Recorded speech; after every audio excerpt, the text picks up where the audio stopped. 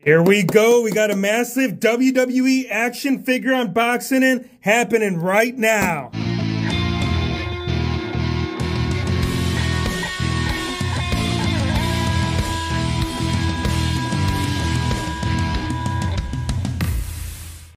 Hey, it's Wrestling Hero Figs. We're going to get this box opened up right now. Before we do, though, I want to give a huge and special shout out to Rowdy Rider Reviews, man. I love you, brother. Sending this over. I appreciate you. He's like, Hero Figs, I know we're doing a giveaway happening on June 19th. So if you guys haven't actually entered, be sure to go check that out. I'm going to put a link in the description below. There's going to be a giveaway happening for the brand new Elite of Cody Rhodes, which actually is going to partake part of it in this video. It's going to make all sense of why the crap we got this motherload of action figures, you guys. I mean, look at this. This thing is loaded to the brim. Matter of fact, if you look at the top of the box, it's actually surpassing my actual backdrop, which is insane. Right now, let's get into the very first one and see what he sent over. And I'm checking out right out the gate, you guys. We got Heartbreak Kid, Shawn Michaels. It looks like this is the Ruthless Aggression, but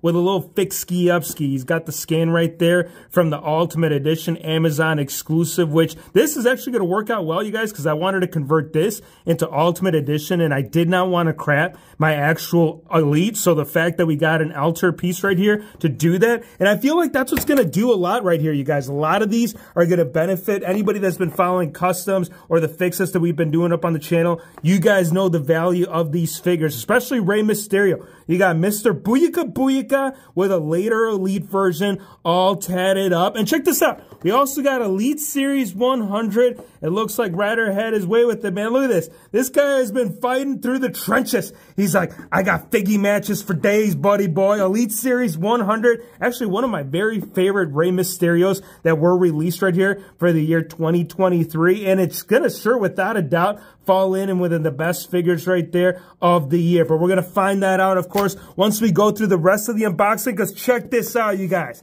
We got Seth freaking Rollins, and not just any Seth, but your boy right here with the updated WWE World Heavyweight title. And I love this. I could definitely see that the hair was also adjustable. Let's check out the belt first, you guys, because it looks like the belt right here. This is something that actually was definitely desired in the WWE figure collection, and something we're probably not going to see for another 12 months to a year and a half, give or take, given Mattel's circumstance. So the fact that we got it right here, man, this is awesome.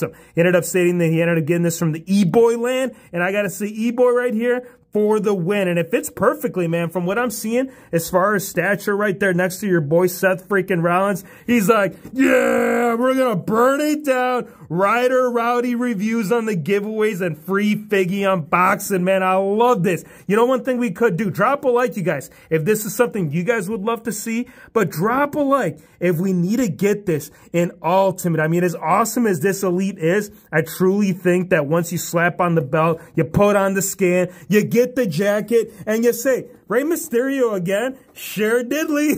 Check this out, you guys. So apparently, we got Rey Mysterio right here on the 1, 2, 3 count right here. So we got 3 different versions. We got the basic right here based on his match. Who was this? I know it was WrestleMania. Someone drop it in the comments. I know this was basic right here. I think it was in the 90s series. Nonetheless, really cool for you to send this over. Next up, we got the Tribal Chief.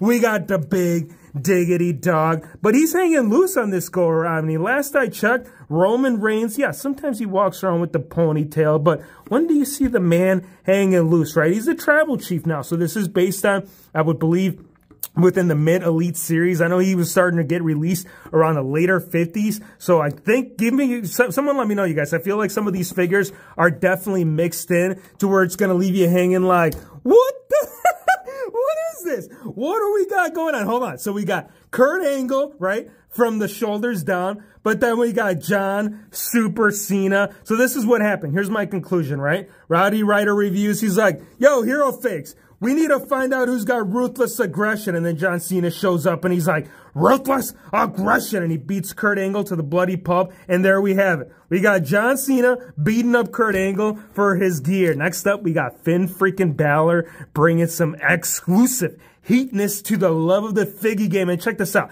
I gotta say, out of all the demons, out of all the elites that we've seen in this, when it comes to the art deco on the back end, this one has to sit top ranked. Yes, he didn't come with the gauntlets, but he still ended up coming with the headdress piece, which is still going to bring the excellence of execution into play. We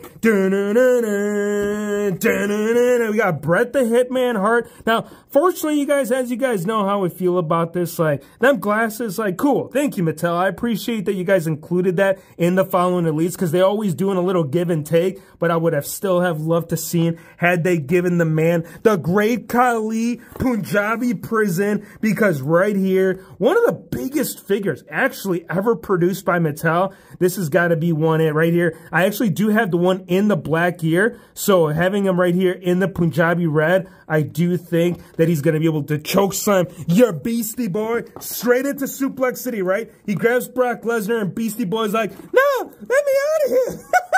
So it looks like we got right here, based on the Ultimate 3-pack. Actually, it wasn't an Ultimate. It was an Elite, and it was an Amazon exclusive. And Great Khali's like, you can't be coming up here. Oh, Punjabi prison into the slammy whammy, because Brock Lesnar is coming up. And I got to say, 1 out of the 3, probably, and this is crazy, because if you think about it, anytime you talk about Brock Lesnar as far as a strong figure, he always stands pretty firm. But I feel like the Paul Heyman was the strong feature in that set. And again, another one that's pretty beat up. You can see one right here. It's got a couple of scuffs, but it's all good, because keep in mind, when it comes to Fix Up City, the only man that knows how to answer the question is your boy, John Cena. Beastie, what are you doing besides getting in my way? And we got Cena right here. Well, check this out. So earlier in the days of Mattel, yes, they were doing the actual shoulder strap in its own individual piece, but the actual like wrist gauntlets, they weren't. They were actually just painted on, which is kind of crazy, because you think of the time that we've gone and progressed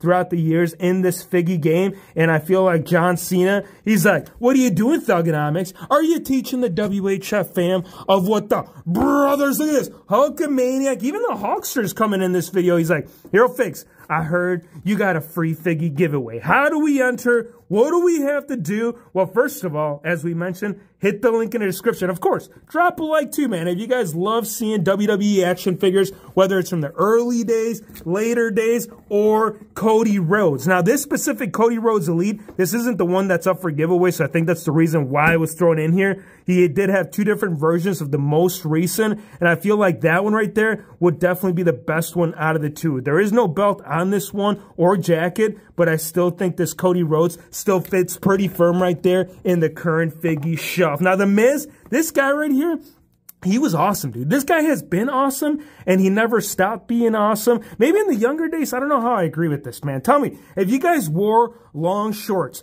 past your knee line, let me know in the comments, man. I feel like a lot of people were doing it back in the 90s, and I think Miz, he was just trying to be awesome. He's like, come on, man. I'm not from the 90s. I am from the early Ruthless Aggression. Of course, that is what it's based on. Matter of fact, I think that the following upcoming Elite in the Ruthless Aggression line, it is based off this gear. So when it does land, we got some comparisons, buddy. We got Eddie Guerrero and Latino Heat. So we got one of his very first basics, and this is kind of giving you the clash right there in the universe of the WWE lineup, right? You think about the actual green, the actual color that this man wore. I can't necessarily say that this is what I saw on screen, but apparently in Mattel, not only did they see that, but the crappy scan. Look, there's nothing wrong with this head scan. All I'm saying is that this man saw better days in that figgy head scan shelf game. Now, AJ Styles, the man from the Phenomenal game, is actually going to have some heat competition dropping in here within the next month. And it is going to be based on the full-on red. So having the actual black here mixed in with the red right here, he's going to be like, hold on, bro. We got to bring it together. We got WHF and Figgy Universe. They don't want none. No, they don't want none. And then Phenomenal forearm landing in with the yes, yes. Yes, we got Daniel Bryan, now no later in WWE. Now the man is representing the AEW game. But the thing of it is that the true origin, the true beginning, the true passion of the game This is where it started, you guys, right? We got young short-haired Daniel Bryan mixing in with the black gear. And I do believe this actually ended up coming with this shirt. I could be wrong. There was additional accessories. Interchangeable hands were definitely one of them. And I could be wrong, but I believe there's also a shirt involved. Now, Undertaker, we got the Undertaker landing in. This is what we're going to do, you guys. I feel like we keep arching over, trying to reach over, seeing what the crap is in here, but we ain't going to get to it unless if we plow through it. Now, Deadman right here, later days, right? We've had younger ones on several occasions, and they needed to redo the graveyard. So what did they do? Plain and simple, buddy boy. They brought Deadman right here with the excellence of execution. No longer Hitman in here, but a still beautiful figure without a shadow of a doubt. Now, bang, bang! We got Cactus Jack landing in as the ringside exclusive. And I'll tell you what, this man right here, yeah, this is a nice looking fig without a doubt. And I cannot wait to see them reproduce the ultimate version. I mean, after all, we just saw right here in the, what was it, the defining moments. So you guys know that Mattel is knocking at the door for the ultimate to land in. Now, more of the launch. Oh, this is awesome, you guys. Now, this basic, pretty damn rare. You will rarely find the Chase format Hardy right here from Mower of the Lawn. This is pretty much based off the original one, but this one actually has the painted on shirt on it. I believe the one that was like part of the regular series. Either A, he had a different shirt, or B, he was completely shirtless. So pretty cool to have that. Now the Lunatic Fringe, check this out, you guys. We talk about AEW, but we ain't talking about what this guy was representing when he was in the WWE roster, right? This guy, his middle name was Lunatic. I mean, yes, it's Dean Ambrose, but at the end of the day, you cannot say Dean Ambrose unless you have the Lunatic bringing the pop-up powerbomb in this basic. So it looks like this is based off of Plain Jane. I can't remember exactly when he wore the gear, but I do, without a shadow of a doubt, remember this was long prior to him getting the actual T-Rex tattoo. And how do I know that? Well, all you got to do is check. Do you guys see the T-Rex tattoo? We sure don't, Hero Figs. You are a genius. You are a brilliant man. And little does the WHF universe know that Moxley was the name that had transitioned once AEW came up. And I got to say right here, bloody version. If you guys did see the review on that Blood and Guts, this is still hands down one of the best from that series. Someone tells me otherwise, we're going to have a fight, and then we're going to have the tribal chief. He's like, Hero Fix, we got a basic coming up. We got an elite coming up. The ultimate edition is sold out. So for anybody that ended up getting like the top picks, I think this is what it's based off. This is based off the top picks Roman Reigns. And the only reason I know is because the gauntlet, right? I believe the gauntlet was red, and I could be wrong. It might have been gold. I know that the Ultimate Edition did play around with the different options, and I believe the scan on that one for the interchanging option was with the ponytail up, so nice to see that. As well as your boy R-Truth. People in the air, what's up? Everybody saying, what's up? What's up? And then we had the greatest 24 champ of all time. Again, I could be wrong. You guys, let me know. You guys know your history. I know a lot of OGs would tell me otherwise, but I do believe that as far as like title reigns and having the most amount of wins in that 24 challenge, this man right here was definitely sitting pretty top notch. Now, Shawn Michaels, not your boy. We got excellence of execution, wanted to find this challenge, but he's not going to find that. No, unless if he goes to Basic Series 100, and this is pretty cool. Hold on, let me dig through the pile. Check this out, you guys. Not only do we have Basic Series 100 in this box, but we also got Elite Series 100 in the box. He's like, oh, Basic 100. Well, you ain't elite, buddy, so what are you going to do? He's like, oh, he throws him into the ropes. Rey Mysterio coming around. Oh, 619. Area code to the Sweet Chin Heartbreak music. And then that's when you got Cesario. And I know that's not his name, but that's what we're calling him now. Officially declared, no longer Antonio, but your boy Cesario. And it is Cesaro. For those that were wondering, Hero Fix, you don't know how to read. If you look at the back of the damn Figgy trunks, you would know that Antonio, don't call him Antonio. All right, we won't call him that, but hold on. We're about to hear some glass break because look at this. Stone Cold Steve Austin, Texas Rattlesnake, the man that ran the game in the Attitude. We got him in trunks. Not only that, but we got him in the double knee brace, which that's actually what ends up happening, you guys. I'm going to give you guys a little quick brief story on the rundown of the Texas Rattlesnake. We got to put this back in the Ziploc bag because this one right here, a rare without a shadow of a doubt. Now, Ayatollah, Chris Jericho, we have him in the purple gear. And here's the thing too, man. This guy, he's done all kinds of hairstyles. He's done it in long hair. He's done it in short hair. But never did he bring it quite the way that he brought it right here with the purple gear, man. I love this. That is up until the time that said, bro, we got Braun Strowman laying in the back of the box, wondering why the crap this man right here hasn't claimed the mount. I'm going to tell you guys, anybody that played in the yard and back in the day, and you guys might still be doing this during the day, right? You would climb up to the top of the mount, and then Braun Strowman, or in other hands, your biggest friend, he'd come up to the top of the hill. And then he's like, all right, King of the Hill. And then Rey Mysterio says, nope, you're gone because Batman is the hero in this movie, right? Maybe Spider-Man in your story, but if we're talking about this figure unboxing, we are talking about Batman. And no, this is not actual DC figure. This is based off Mattel. So the fact that they were able to recreate that in figgy form, that right there, sir, is a beautiful thing. Now, Sin Cara almost called him Rey Mysterio. Hey, when you're looking, this man, right, when you're looking, let's say you're coming down the entrance and nobody knows yet, he's like, weighing at 187 pounds. And then you got this man and he says, dude, I'm not Rey Mysterio. I'm Sin Cara. I'm the man without a mask. But last I checked, bro, I believe he is actually wearing a mask. Confirmed right there by the WHF Figgy Universe. This man, he's on the wrong approach if he's calling himself Sin Cara. True, man. Translation, when you talk about it, that's what it is in Spanish. Now, over here, Mr. Ali.